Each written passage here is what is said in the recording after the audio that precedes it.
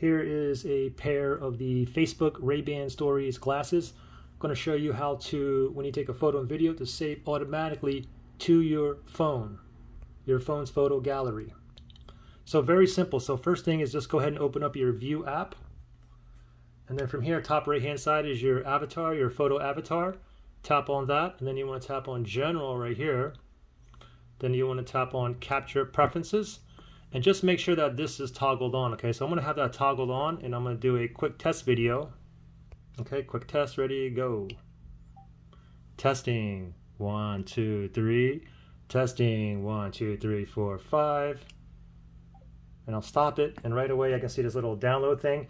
Now, first thing you got to do is tap on that, and just let it show up here, okay? Oop, I get a little message here. Let me go ahead and join the Wi-Fi network.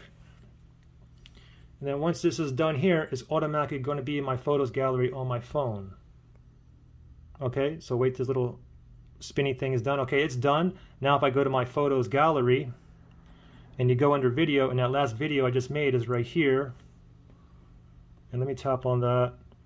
And let me go ahead and turn off the glasses so you can hear the audio from here instead of the glasses. Okay, I'll play it now. Thing, 1, 2, 3. Testing, 1, 2, 3, 4, 5. Well, there you go. It saves automatically to the photo gallery on your phone, right? Any questions or issues, just comment below.